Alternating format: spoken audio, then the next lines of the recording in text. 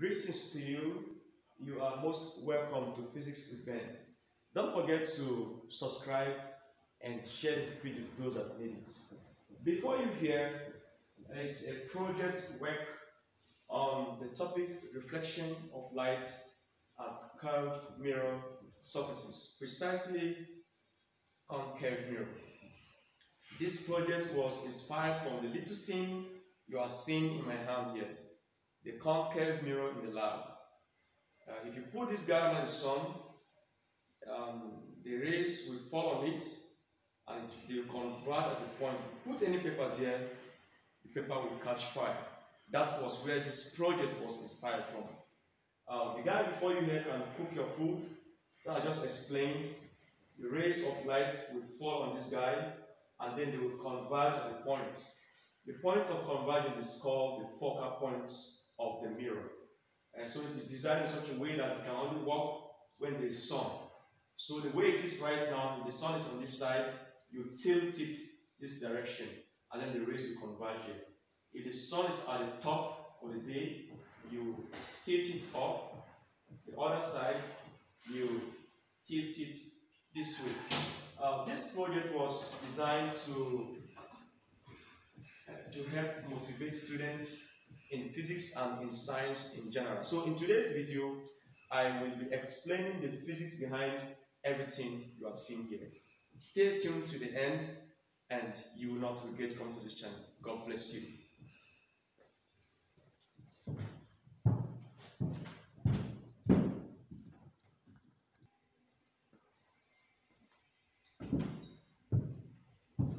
In our previous video, we looked at the reflection of light rays on plane mirror surfaces. In today's video, I want to concentrate on reflection of light rays on curved mirror surfaces, and precisely the concave mirror. So, there are two types of there are two types of curved mirror surfaces. We have the convex mirror and then the concave mirror.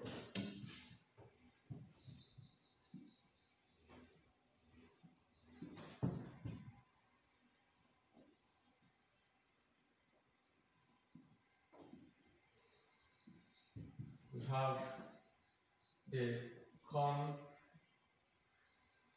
convex mirror, also known as the divergent mirror. The convex mirror looks like this.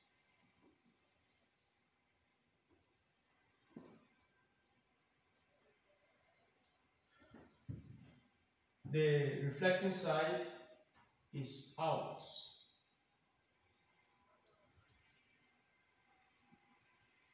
This is the concave mirror. Here is the pole of the mirror, and here is your F, and here is your C. The focal points, the center of curvature, the pole of the mirror. And from the pole of the mirror to the center of the curvature, we call it the principal axis. The concave mirror is also known as the divergent mirror. The reason being that when rays of light fall on this mirror, on this surface, when rays of light fall on this mirror,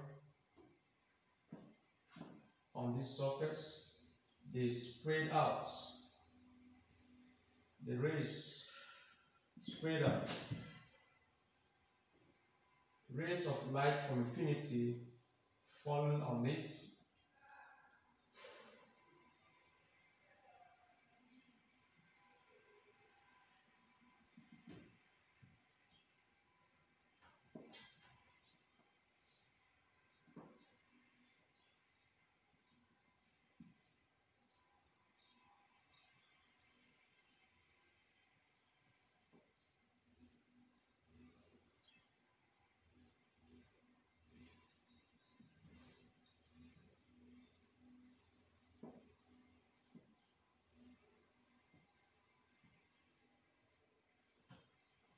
So this is what you have for the the convex mirror.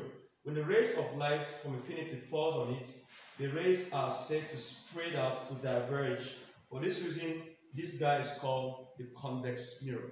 And so from here to here is the pole of the mirror, and the distance from the pole of the mirror to the focal point is called the focal length of the mirror, while the distance from the pole of the mirror to C, the center of curvature, is called the radius of curvature.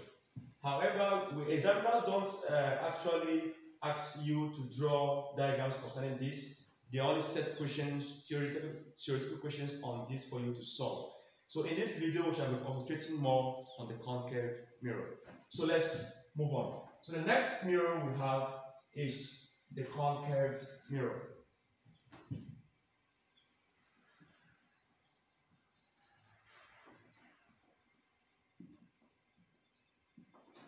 The concave mirror is also known as the converging mirror.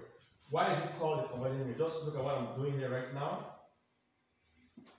For the concave mirror, this is what you have. The reflecting side is inside, and this point is the pole of the mirror, and here is the focal point, and somewhere here is the center of curvature.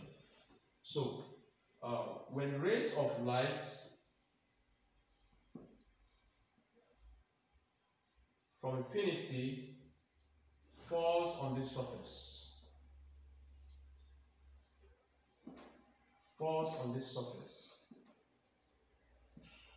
the rays are said to reflect back and converge at this point.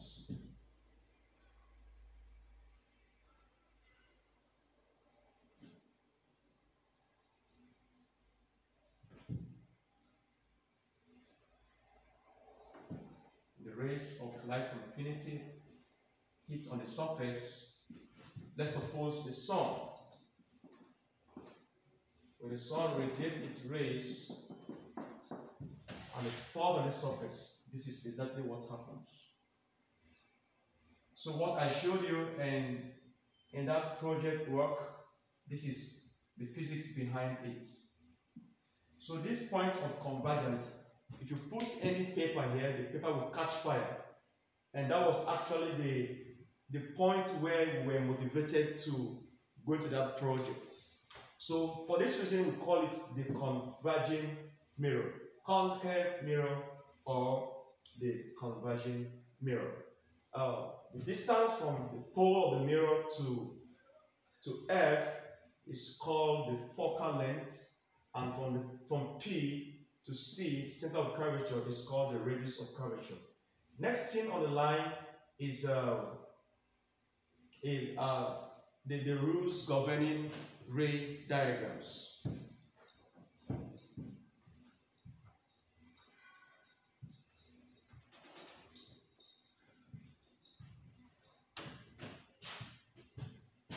The examiners may ask you rules. We'll state the rules for drawing ray diagrams. Rules for drawing ray diagrams. Ray diagrams in this topic is something very, very important, and precisely I want to concentrate on concave mirror. Concave mirror. I want to concentrate on concave mirror. So rules for drawing ray diagram. There are specifically 3 rules for drawing ray diagrams. When I ask you, an object is placed at C, at L, between F and C, beyond C, draw the ray diagram and state the properties of the image formed, or the characteristics of the image that is formed. So rule number 1. If I draw my horizontal line, my supposed concave mirror, the pole, the F, and the C. Rule number 1 states, a ray of light passing parallel to the principal axis The principal axis is the point from the pole on the mirror, the center of the mirror here, to this point. A ray of light passing parallel to the principal axis. After reflection of the mirror, it will pass through the focal point. That is rule number 1. Rule number 2.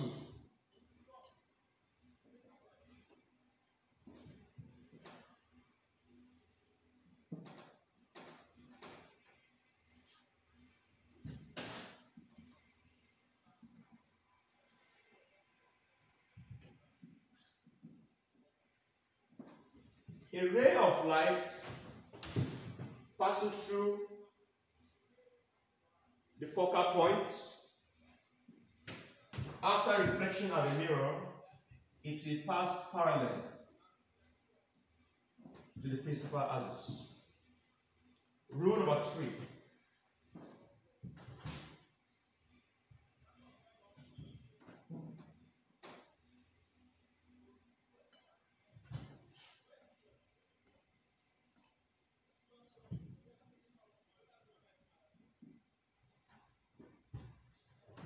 A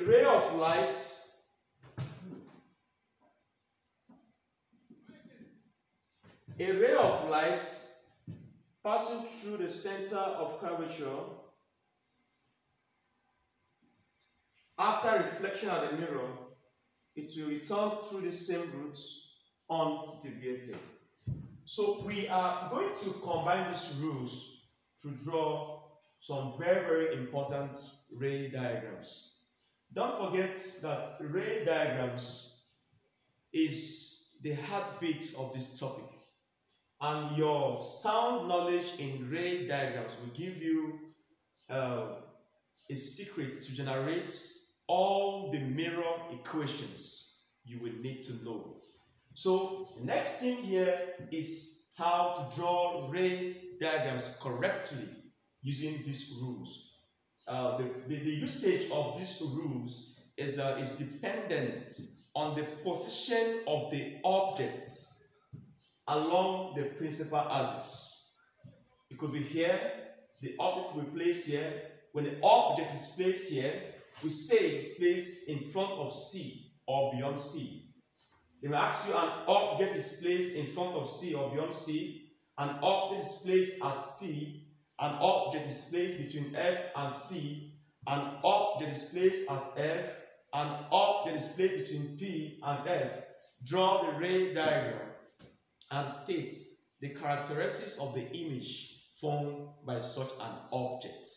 So, you may combine rule number 1 or 2, or rule number 1 and 3, or all of the rules, depending on the position of the objects along the principal axis. So next thing on the line, we want to draw ray diagrams correctly. So, drawing of ray diagrams. In drawing ray diagrams, I have developed a secret I always love to tell my students. And this secret, I believe it will help you very well in what you are doing. So, at this point, please pick up your 30 cm transparent ruler, your drawing material, maybe a protractor where you can use it to draw the concave mirror, and then just replicate exactly what I'm doing here on the board. I want to draw a straight line here from 0 to 50. From 0 to 50. Good. The line is from 0 to 50. You may draw from 0 to 15. So I want to draw my line of symmetry at 10 cm. So I want to draw my focal points at my focal point. This is 5, 10, 20. Let me use the other ruler. This one is. I want to draw. Yes, this is it. I want to draw my focal points at 20, and then my center of curvature, sorry, my focal point,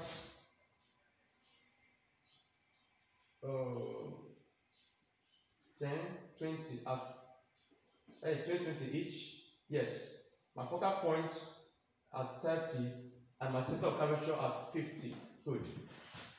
So this is 20, 20, 10. So I want to extend this line.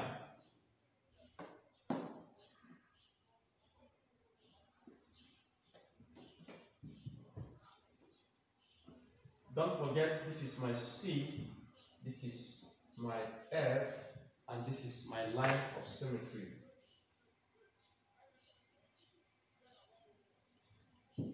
Good. At this point, I will now, if you have your protractor, just place your protractor like this and then draw a curved line. So I'll draw my, suppose, concave mirror. From this point to this point is called the aperture of the mirror. From this point to this point is called the aperture of the mirror. Let's label it our A and what our B. So we are dealing with concave mirror here.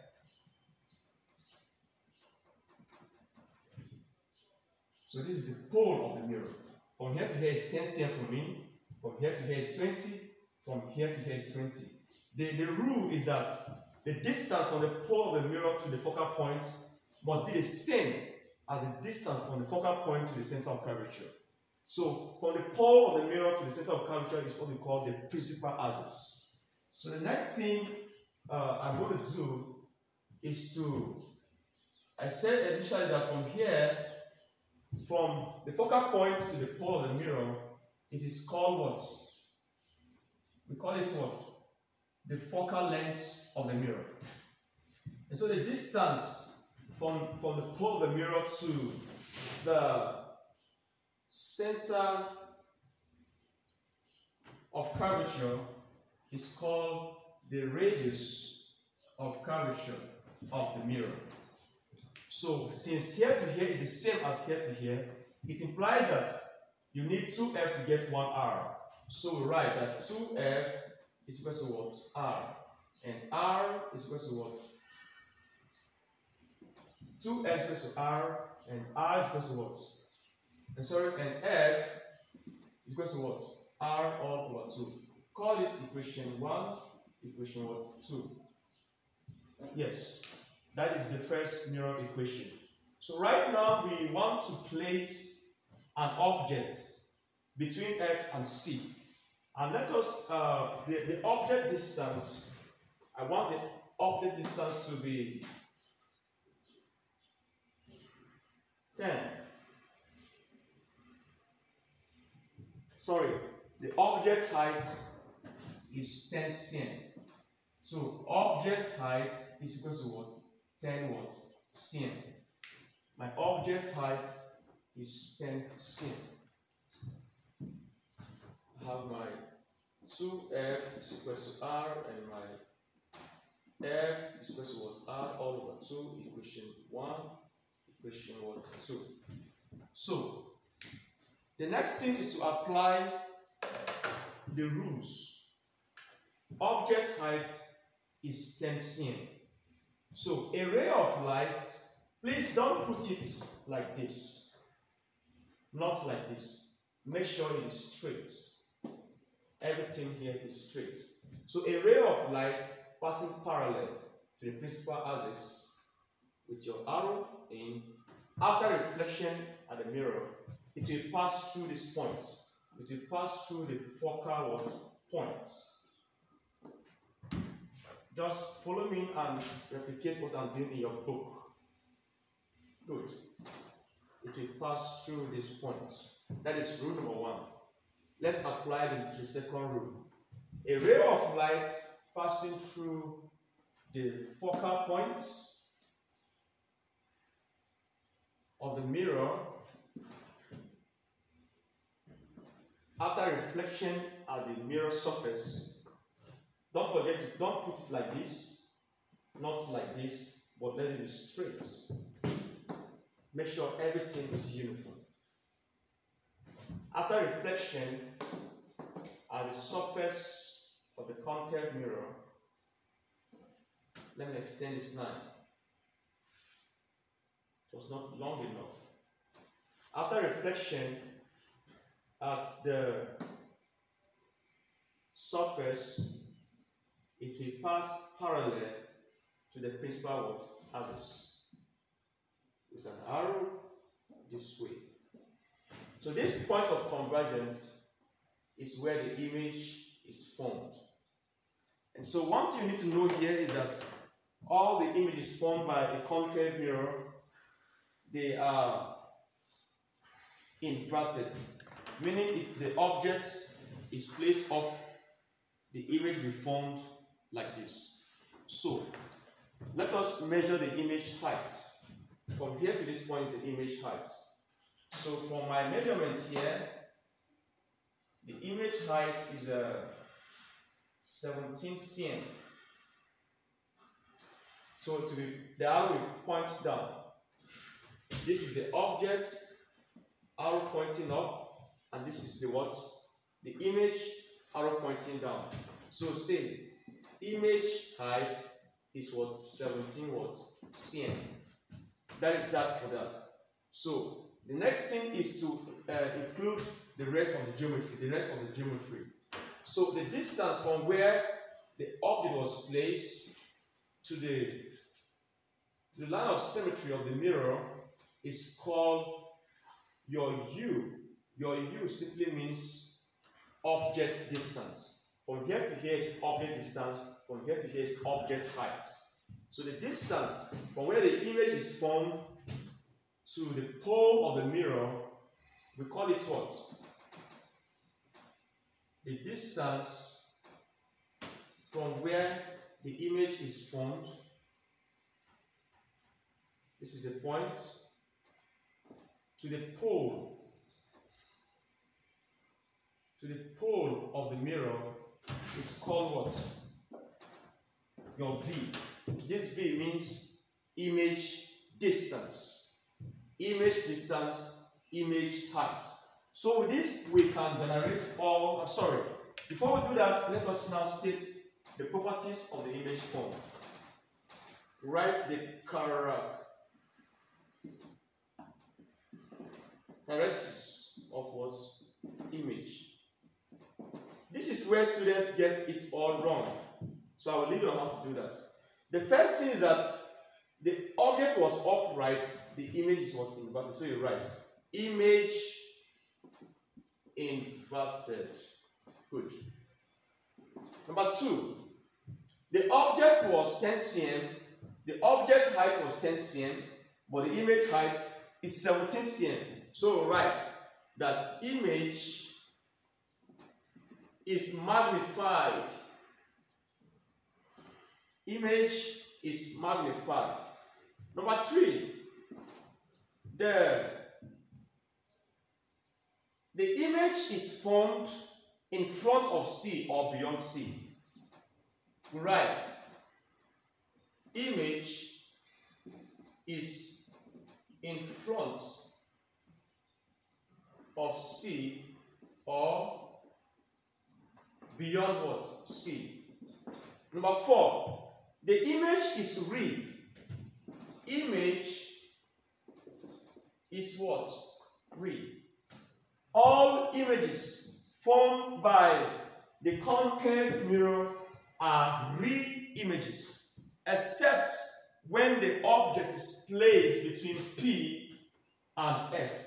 In that case, the image is formed outside here. We call it a virtual image, an image that cannot be cut on the screen. So with this you can draw any ray diagram. When the object is placed here, just make sure that your measurements are correct, and then you don't have any issues. So right now we use this to generate all the mirror equation. From there we have 2f is equals to r equation 1. We have our f is equals to r all over 2. We have this equation number 2. And from here we have F, the focal length, object distance, image distance. So we can now generate our famous general mirror equation. So we say that our 1 all over F is given as 1 all over U plus 1 all over V. We call it equation number 3, the famous general mirror equation. The next thing we want to write here is the magnification of the mirror. Magnification capital M is given as image distance divided by what? Object distance. It has no units. Or magnification M is given as what? Image height divided by object height. Image height divided by what? Object height. So in this case, let's call this equation number 4, equation number 5. In this case, our magnification here is 17 cm divided by what? 10 what? cm. That is the magnification of what? This mirror. The last one is the power of the mirror or the power of the lens. P is equal to 1 all over F. 1 all over F. To this, we have come to the end of this particular video. In the next video, I want to use it to draw more ray diagrams and also solve questions relating to this. Please stay tuned and watch all the video series. God bless you. Bye-bye.